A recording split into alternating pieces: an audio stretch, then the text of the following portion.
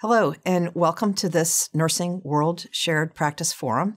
My name is Dr. Laura Wood, and I'm the Senior Vice President of Patient Care Operations and the Chief Nursing Officer at Boston Children's Hospital.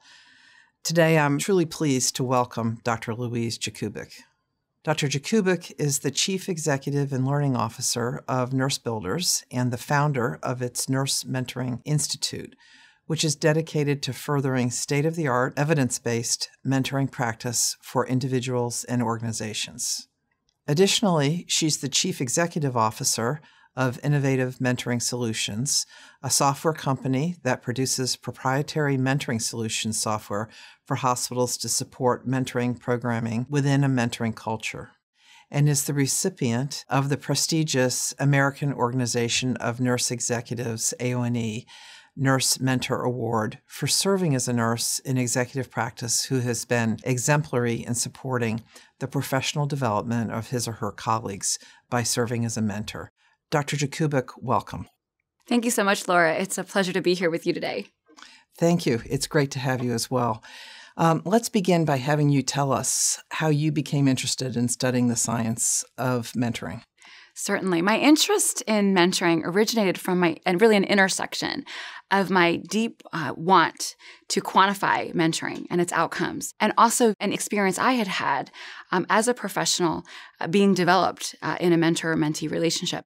Would you please share a brief overview of mentorship and describe a bit more about the difference between mentoring, precepting, and coaching, because there are three distinct areas. Yes, I'd be glad to. And what's really interesting, Laura, is that when you think about these, mentoring, precepting, and coaching, these definitions are frequently misunderstood and interchanged.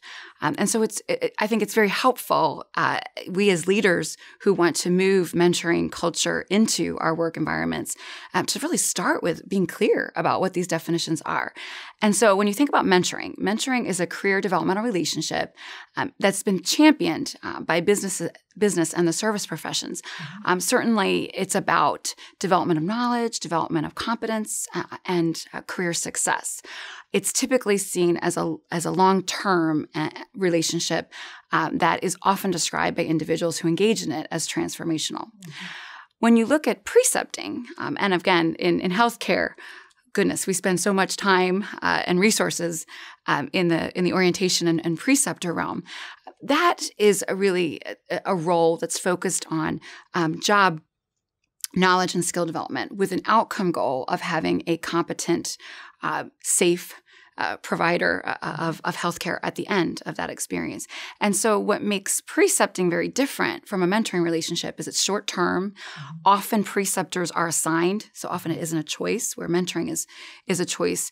It's short-term, and again, it's much more transactional in terms of its purpose. Coaching. Now, what's interesting about coaching, and I always like to make this connection for people, is that mentors can serve as coaches, but not every coach is a mentor, of course. When we think about coaching, I always want to make the clarity, the difference, that coaching is a discrete task. It's focused on a particular skill or a particular outcome. So, for instance, you may have a nurse who wants to improve their ability to communicate, or they may want to do their first poster presentation at a national conference. It's a discrete skill or task that someone works with you to develop your competencies around. And so typically a coaching relationship is more short-term, it's more transactional. However, a mentor at times may work in that coaching role. Those are great distinctions and really helpful. Thank you for sharing that. I want to just transition to talk a little bit about the fact that you recognized mentorship was an essential element of career development. And you also noted there was a void to be filled in nursing. Could you talk a little bit more about that aspect of the work? That's right. As I mentioned at the outset of our conversation, I had experienced the power of mentoring, and I'd witnessed that power in others. However, I noticed that while business had traditionally leveraged mentoring as an organizational force, the social sciences, healthcare wasn't really doing that at all. And frankly, I saw that as an opportunity. So when I began my program of research, I was really drawn to the business model, which was a triad model, looking at the mentor, the mentee, and the organization. And so I was really interested in the fact that business had operationalized it from that perspective, whereas nursing and the social sciences had really always seen mentoring as a dyad relationship between a mentor and a mentee. And what's important about that void at the time is that viewing mentoring as a dyad relationship only between a mentor and a mentee doesn't leave room for the organizational outcomes. And I saw that as the big void in mentoring and nursing back in 2005 and 2006, and hence the journey to begin to move the science forward and to begin to move the needle towards this triad relationship. And this outcomes perspective really began. So with that in mind, to fill the void, can you describe how you went about studying the concept of mentorship as a next logical step? Yes. As I mentioned, I was really interested in understanding how has business leveraged this outcomes perspective so well, while nursing and the social sciences really hadn't done that. And so I really delved into the literature related to mentoring and the business model. And what I found was this triad model, which I've adopted, called the mutual benefits model by Zay. It's a theoretical framework that, again, Zay's, just to give you a little bit of background, Zay's work, he interviewed leaders in Fortune 500 companies related to this concept of mentoring, to understand it, to understand the components, and to really conceptualize it. And in this mutual benefits model of the mentor, the mentee, and the organization, he quantified these 4 levels: knowledge, personal growth, protection, and career advancement. And so in my work, I, again, adopted that model and applied it to mentoring. And so sort of the first step in this outcomes approach was to develop an instrument, which at the initial, in the beginning, at the outset, was called the Jakubik Mentoring Benefits Questionnaire. It's since been renamed into the Mentoring Benefits Instrument, which I'll talk more about a little bit later. I developed the instrument. It was initially a 57-item instrument, performed the validity, the reliability testing, and then used it in my dissertation research in 2007 and in multiple studies beyond that. So my first step, to answer your question, was really to be able to apply this model from business, from the research that existed, to mentoring, develop an instrument, and then test it. So what did you find? Well, interesting. My first study, this is really a researcher's dream, wound up generating a lot more data than I needed, which was a good thing, because what it allowed me to do pretty early on in the research journey was to perform factor analysis. And for those people who aren't necessarily research wonks, factor analysis is all about generating the subscales within a particular instrument. So in running factor analysis, what I found was that the 4 original theoretical subscales in Zay's model did hold up in nursing. So out of that factor analysis, we had knowledge, personal growth, protection, and career advancement, which were 4 original theoretical subscales from Zay. But in addition, there were 2 additional subscales. And those subscales were belonging and career optimism. So it was pretty exciting to me to see that not only was I able to apply a business mentoring model, which was steeped in research, to nurse mentoring and test it, but that out of that came these 2 additional subscales, which to me made a lot of sense. I sort of said, aha, this is what factor analysis is telling me, but these subscales, they make sense.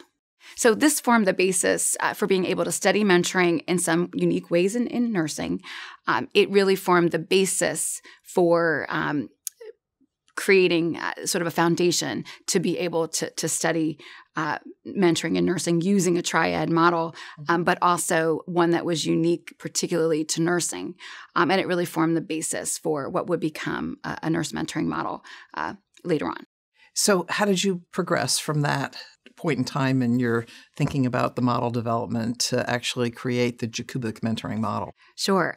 Again, when we think about sort of my journey and my purpose, my goal was to create this outcomes perspective. And again, if we think about as a researcher, what was my end goal? What was my end game in this whole process? I really want to drive mentoring into the workplace, into healthcare. Mm-hmm. And I knew that to be able to do that, we need to be able to quantify it, to measure it, and then we also needed to also understand the predictors of it. And so initially, I looked at what were the predictors of mentoring benefits. So I now had this outcome scale, this mentoring benefits inventory, which it later was renamed as. And I started to look at what are some predictor variables. So I looked at things like I looked at quality of mentoring.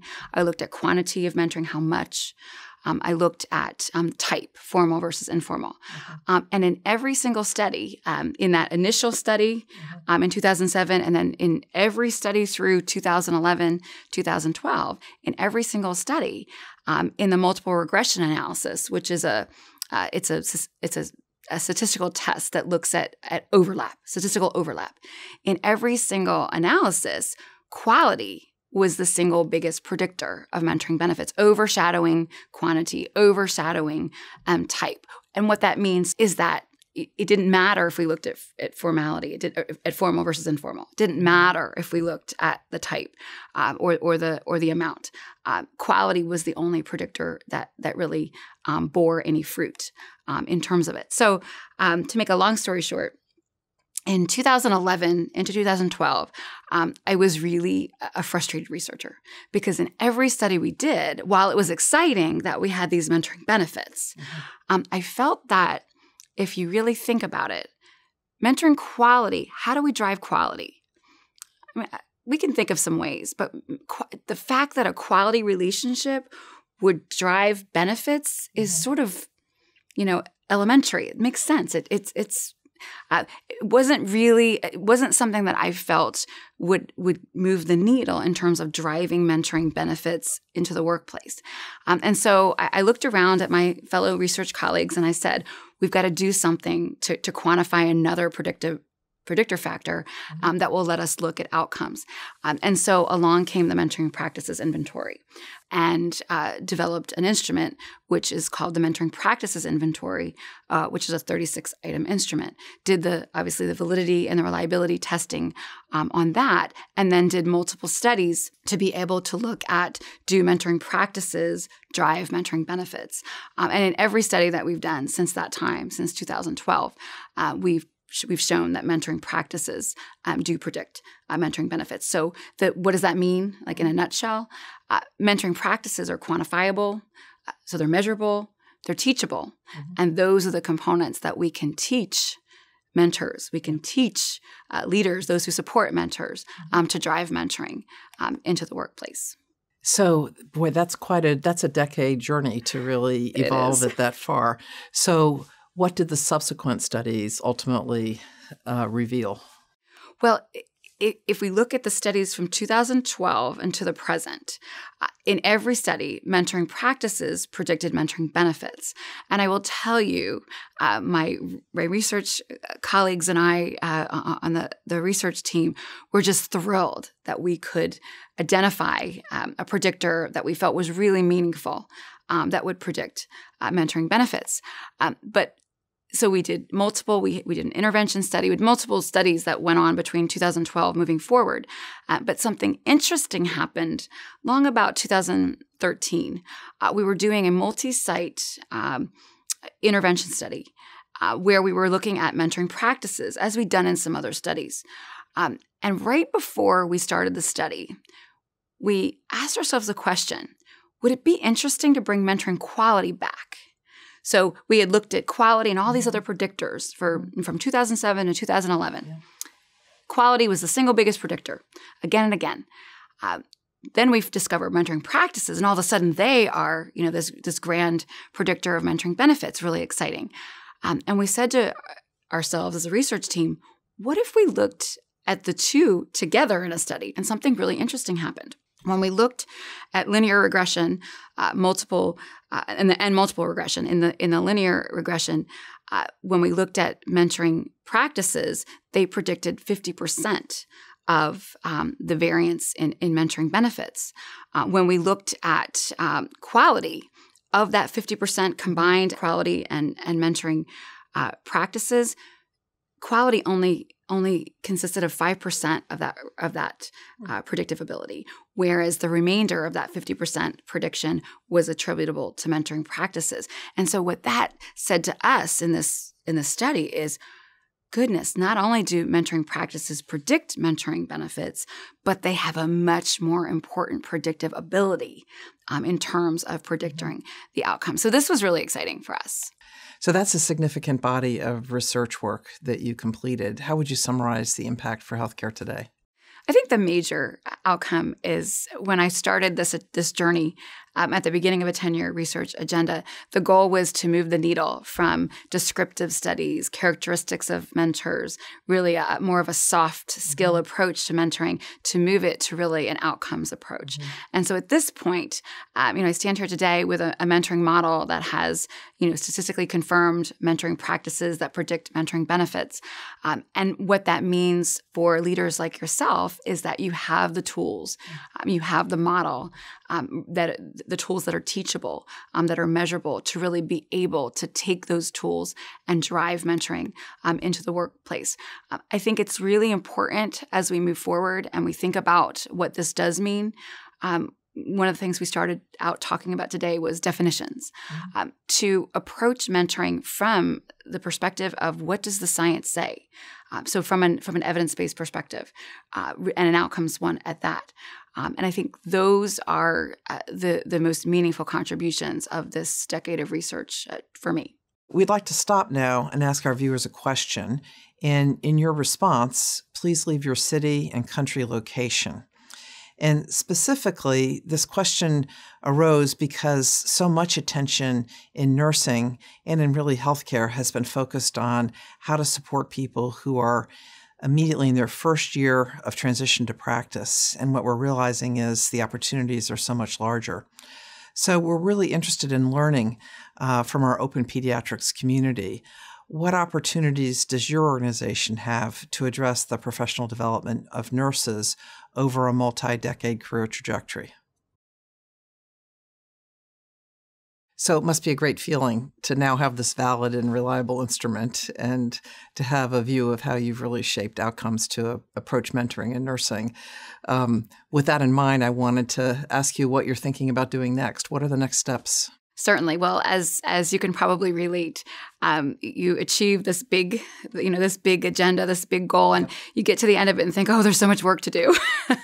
So as much as I think we've moved forward, there certainly is just a lot of work moving forward. As I mentioned earlier, my goal really is to move from a non-outcomes perspective to really looking at how do we use the science, how do we use the evidence to drive mentoring into the healthcare environment.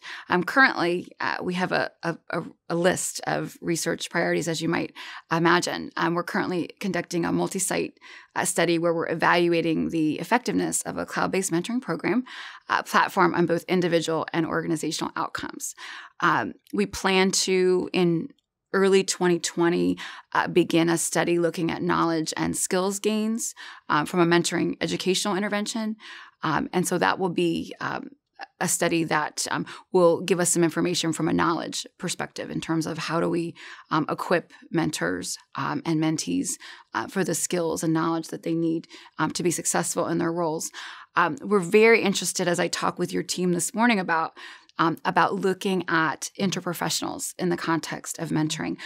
As you and I have talked about many times, while this first decade of research was done among nurses, the outcomes from it are really, they're broad, and they don't really speak to nurses in particular at all. That's, again, where the data comes from. But in the next couple of years, we really want to begin to do some studies looking at interprofessionals. And one of the first studies I'm really very interested in doing is to test the model. Again, this started with a business model being tested in nursing. And so I think the logical next step is to take the nursing mentoring model, which again, I don't think is a nurse mentoring model at all, and test it among interprofessionals, again, outside of nursing proper. Lastly, again, we're working on a framework, exemplary mentoring practice framework, a book, a couple of manuscripts. We've got one that's ready to go, one that's in process. And we're really excited to be officially announcing in latter 2020, early 2021, but it's in process, an interprofessional mentoring certification. And I just would summarize this big long list I've just shared with you by saying that for me, even though our conversation today is about science and about a research agenda, for me, the fun of all of this is in making a difference in healthcare and helping leaders like yourself to really drive mentoring into the workplace and change people's lives. And as we say in the Mentoring Institute, change the world through mentoring. That's the fun part to me. Well, I share that vision. And I thank you so much, Louise, for the work you've done, for sharing your research, and for really helping us think about these practices and principles. I wanted to also just sort of shift the focus a little bit now and ask you why you think mentoring was not embraced in nursing previously. So today it's sort of not controversial. People believe in it and think it's a good idea, but it wasn't always that way. Could you talk a little bit about that as well? Well, as we discussed earlier, unfortunately, nursing hasn't historically seen mentoring as a hard outcomes-based skill. It's been more of a soft skill. And as a result, it hasn't been prioritized in nursing, whereas business has really viewed mentoring as an organizational outcomes force, and it's really leveraged its outcome. So why now is mentoring important for nurses? It's really important for nurses at all stages of their career beyond orientation and residency to be able to seek out their fullness in terms of professional growth. It's always important for me to convey to nurses that understanding that mentoring is about growth horizontally, vertically. It may be about growing in place. It's really an opportunity to identify and grow your own human capacity, your knowledge, your skills, your competence, your abilities. And again, though that growth through the fuel of the mentoring relationship may be one that occurs in place within a role where you don't change roles, and it may be one that actually carries you to advanced roles. And that's, I think, the beauty of mentoring, but also really important in terms of clarity, that nurses understand mentoring is something you can use no matter where you are in your career journey and no matter what it is that you wish in terms of your career journey. And I think that's really important. I think we as leaders are embracing that. We understand the value of our human talent. And I think we're in a really exciting time now where as healthcare professionals, as leaders among healthcare professionals, we're really beginning to leverage mentoring. One of the you might have heard the term possibilitarian, which is this whole idea that what does a mentor do for you in terms of unlocking the possibilities? Again, I find that as nurses discover mentoring, they discover the power of mentoring and that mentoring relationship, a light bulb goes on for them and they really begin to see in a whole new way the possibilities. And those possibilities become so much more clear for themselves and for their work within the organization. So you're really stressing it's not for novices, and it's really something that cuts across ages and stages. Yes. And it's really something where there can be benefits derived across a nurse's or any clinical team member's career horizon. Absolutely. And again, across your career journey, your goals are going to be small at times. They're going to be larger at times. And the beauty of the mentoring relationship is mentors don't judge your goals and their size. It's really all about facilitating your professional journey and your movement towards those goals. My next question is related to the growing national and international nursing shortage. We all know it's essential as leaders for us to consider how we'll support nurses not only as they enter the profession, but throughout their career trajectory. And we're interested in learning, how is your organization planning to leverage nursing mentorship to improve nurse retention? And in your response, please leave your city and country location. I know your work has been appreciated by the American Nurses Credentialing Center, and I think you've had some collaboration with the Magnet Recognition Program. Could you talk about where you think some of the intersections are with ANCC and your work? Certainly. When you think about the ANCC Magnet Recognition Program is all about facilitating the very best in care for patients through a model of nursing excellence. Mm-hmm. And so Magnet is really about driving the very best in terms of evidence-based outcomes. And really that's what my program of mentoring research has been all about. In 2019, as you're certainly well aware, Magnet created a transformational leadership model component requiring organizations have a mentoring program or plan to address 3 of 5 categories of nurses: clinical nurse, nurse manager, nurse leader, advanced practice nurse, and nurse executive. And so we've chosen to build our evidence-based mentoring program platform software around those criteria. So that's helpful, and we're clearly working with a view of not only what Magnet is challenging us to address, but we're also really trying to think about mentoring in the broadest sense at Boston Children's, both nursing and for the expanded care team as well. So just some final words, any final words of wisdom or advice for us as we set out on this journey, because we've been working on mentoring in a more structured, formal way for almost 4 years now at Boston Children's in terms of our own self-assessment. But what words of wisdom would you have for how we might look ahead? Certainly. The science of mentoring is young. So what that means is there's gaps, but there's also opportunities. And so as we've moved the needle towards an outcome-based, evidence-based approach for mentoring, while exciting, there's certainly lots and lots of opportunities for further study. There's lots we still don't know. So my advice would be to always approach mentoring from an evidence-based perspective. So using, as you approach mentoring in terms of your initiatives in your hospitals, in your be they more local or more broad, approach them from an evidence-based perspective. Get involved in the evolution of the practice of evidence-based mentoring, but also in the evolution of the science of evidence-based mentoring. Certainly, it takes a village to build this. There certainly is lots more opportunity. But the place to start is for us to develop this common language that's based on science that really drives outcomes through our healthcare environments and does it from a scientific perspective and then moves the science forward. So learning and translating from prior studies, but additionally embracing the opportunity to continue to do research and to better understand the science of mentorship going forward. Absolutely. Yeah, lots of opportunities there. Louise, thank you so much for the conversation and for sharing your work and your perspectives on mentorship. It's really been a pleasure to host you on OpenPediatrics today. My pleasure. Thanks so much for having me. Mentor and be mentored. Thank you.